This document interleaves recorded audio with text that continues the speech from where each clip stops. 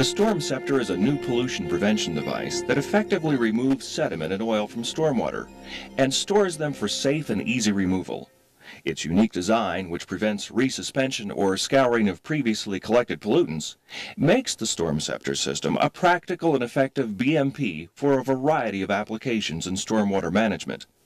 This program is a general guide on how to prepare and install a Stormceptor Model 900. Larger units may use different size sections and parts, however, the installation concepts are the same.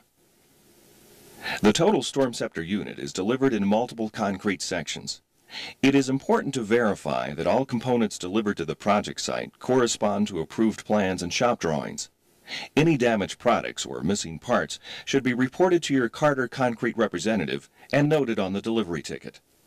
Concrete sections range in size from 72 to 144 inches ID and weigh from 10,000 pounds to over 30,000 pounds. Adequate lifting capacity for unloading and installation is critical. Spreader bars with 3 or 4 lifting cables are required to reduce risk of damage to the edges of individual sections. Excavation for and the installation of Stormceptor systems should conform in general to local and state specifications for the construction and installation of concrete manholes. The number of concrete sections delivered will vary depending on specific project requirements. Other factory ship parts and materials include rubber gaskets for use with all concrete joints, gasket lubricant, a plastic vent pipe, plastic downpipe with T, plastic up pipe, and metal clamps for attaching incoming and outgoing sewer pipes. PVC adhesive and polyurethane caulking are included for attaching pipes to the fiberglass insert section. Flexible rubber boots on the bypass chamber section are factory installed for connecting upstream and downstream storm sewer pipes. Stormceptor ring and cover are also included with shipment. The general installation sequence for a Stormceptor system involves the following steps. Build up and level a subbase of aggregate material is required. Install Stormceptor concrete base section. The concrete storage chamber section. A transition slab if required, then the concrete bypass section with fiberglass insert. Next, install PVC up, down, and vent pipes to the fiberglass insert. Add concrete riser sections to meet grade. Install cover slab with access hole. Place Stormceptor ring and cover onto top of unit. Backfill up to inlet and outlet storm sewer pipes. Connect storm sewer pipes to unit. And last, complete backfill to finished grade.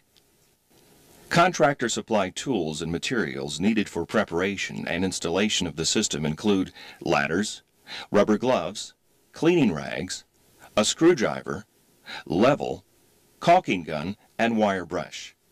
Lifting cables, D-rings with bolts, and a spreader bar will also be required for unloading and installation of concrete sections. Location and size of excavation should conform to the alignments and elevations of approved plans and shop drawings.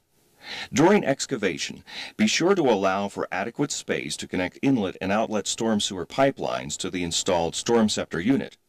Shoring, bracing, or ground stabilization should be considered as needed. At the bottom of the excavation, build a solid bedding layer of compacted aggregate subbase. Subbase thickness should conform to required plan specifications. The vertical squareness of an installed Stormceptor depends upon how level this bedding is, so be accurate with leveling the base section since there is very little chance for elevation adjustments after this section is set. Base slabs, transition slabs, and lids have 3 V-shaped cable connectors that accept cable hooks attached to a cable spreader.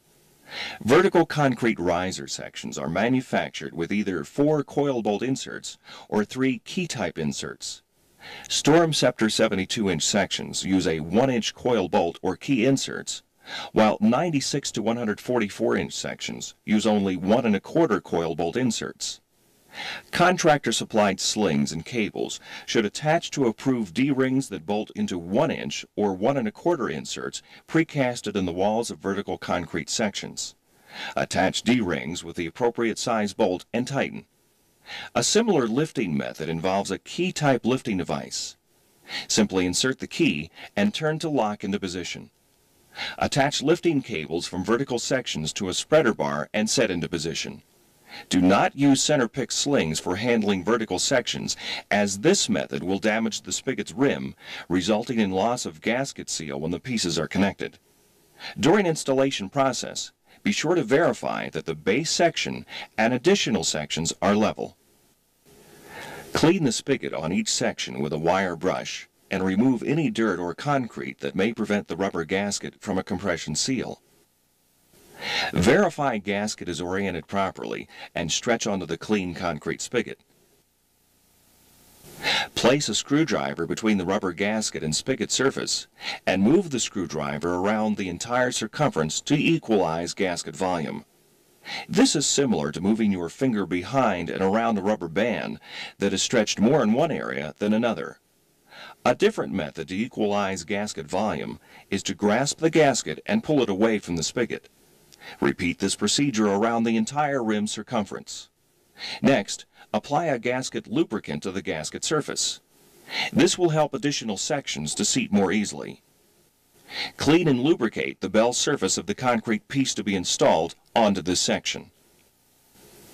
When setting an additional concrete piece onto a section with lubricated gasket in place, be careful to align the new piece as exact as possible and slowly allow the weight of the top section to settle onto the bottom piece.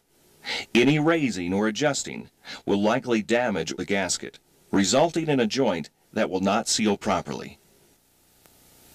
Verify elevation and position of the Stormceptor bypass chamber section to ensure that job site sewer lines will reasonably connect. Align bypass chamber so that a stormwater pipe entering the unit empties into the weir part of the fiberglass insert.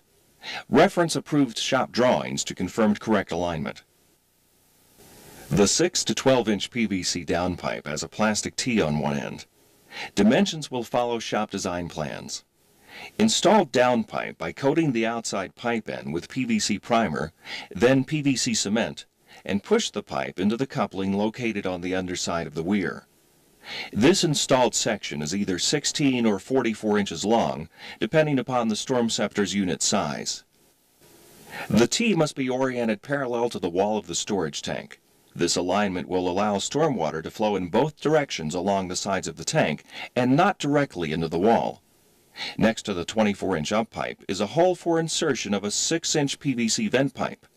Attach with PVC adhesive and extend this pipe upward to approximately 18 inches from the top cover slab.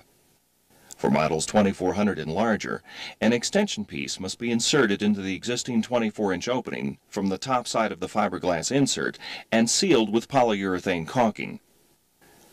The invert of storm sewer inlet and outlet pipes should reasonably match the invert of the fiberglass insert. To connect, center pipes in the rubber boots and fasten with metal clamps. Tighten clamps adequately and check seal. Lubricant may help in sliding the boot over a connecting pipe. Pipes larger than 30 inches in diameter will not connect with rubber boots and should be fitted and grouted by the contractor. Position top slab so the access hole is located over both the 6-inch vent pipe and the 24-inch up pipe. This is necessary for owner's maintenance and cleaning procedures. To assure customers of quality products and performance, all Stormceptor units are hydrostatically tested at our factory prior to shipment and include documented certification. It is important to review this video and understand its content. Improper preparation or installation can cause the Stormceptor unit to not function properly. Final inspection prior to owner's acceptance should include removal of dirt and debris from the unit. Stormceptor units will require periodic owner maintenance, including visual inspections and clean-out procedures.